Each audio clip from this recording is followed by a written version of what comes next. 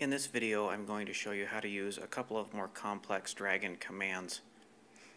These use the same principle that we've used in the last couple of videos of using a Dragon command to drop or insert several Scribe commands into Scribe. These can then be edited if needed and then inserted into the note. In the first example, I have a basically empty note. I've seen this patient and I have diagnosed them with strep throat, and I want to use my strep throat template. I also want to verify and pull in all of my medical history at the same time. So I have a Dragon command that does this. Strep throat note. What I just did was used a Dragon command called strep throat note, and it did the following. It inserted this Dragon command called use template GMC strep throat. Now use template is a Dragon command that tells it to use the template, and the name of the template is what follows. In this case, GMC strep throat. If you look over here in my favorite template section, you can see GMC strep throat is right there. So this command is to use a template with that name. That means you have to have a template by that name, or whatever name you choose, already existing in your eClinicalWorks installation. Of course, you can create templates with whatever name you want, so you can then put them into this command. Along with this, there's the commands we've seen before, the import all history, several commands to verify history as well. Now when I click Scribe it, it's going to do a couple of things. First of all, it pulled in my history, like my hypertension here, and notice it marked my boxes verified. There's my surgical and hospitalization history, all marked verified, all pulled into the note.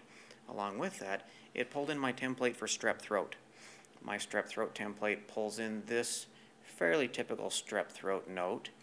Since this is a structured data template, I can click on it and change the pertinent findings. For example, it may have started with the symptoms yesterday and the symptoms are severe and they have been exposed to strep throat. When I click OK, those new changes are reflected here. Scrolling down, all of this is information that was pulled in from prior history. This is a review of systems, which is part of the strep throat template. This is an examination part of the strep throat template. In this case, the salient points are that the tonsils are red and swollen with exudate, about what you'd expect for a strep throat. Of course, if you have a patient who doesn't have tonsils, you better go in and change this or you're incorrectly documenting. It gives the assessment of strep throat, in this case with an ICD-10 code as required, and a little bit of discussion about strep throat. Down here in the treatment, it also gives my typical discussion that I give to most patients about strep throat. The only thing I don't have in this template is a medication prescription.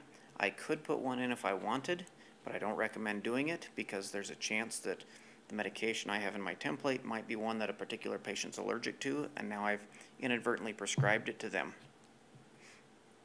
Also, my strep throat template does not have a strep test in it because in my workflow, my medical assistant has already gone in and seen the patient and done a strep throat test and documented it in the note before I even go in and see them.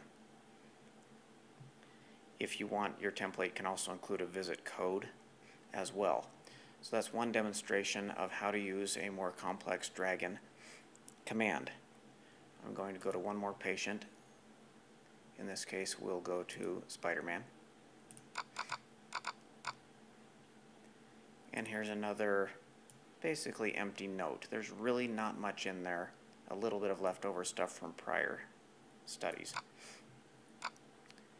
In this case, I'm going to diagnose a urinary tract infection, and I have a template for this, which is called GMC UTI note.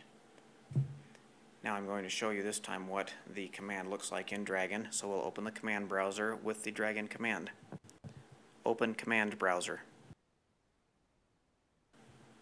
The command browser opens, and here you can see some of my custom user-defined commands. In this case, here's UTI note.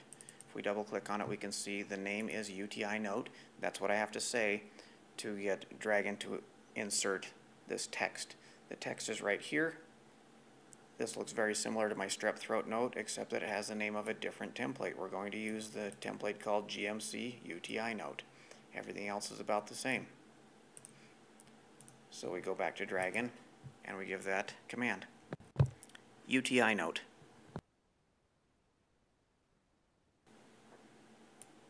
And here you can see it inserted all of the Dragon custom command ready to go with these Scribe commands.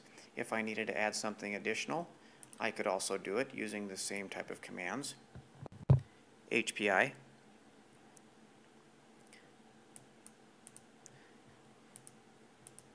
The patient also complains of an upset stomach and a rash that has shown up, period. They have had this a few times in the past, period.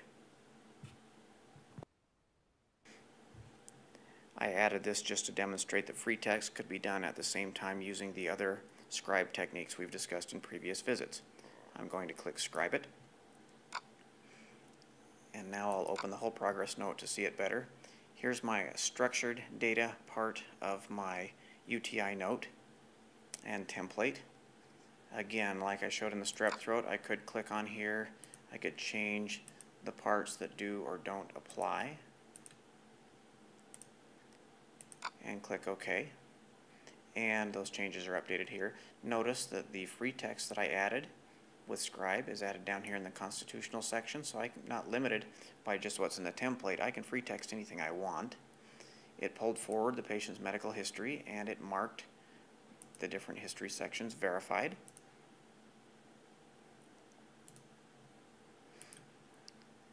My review of systems is here, and this is part of the UTI template.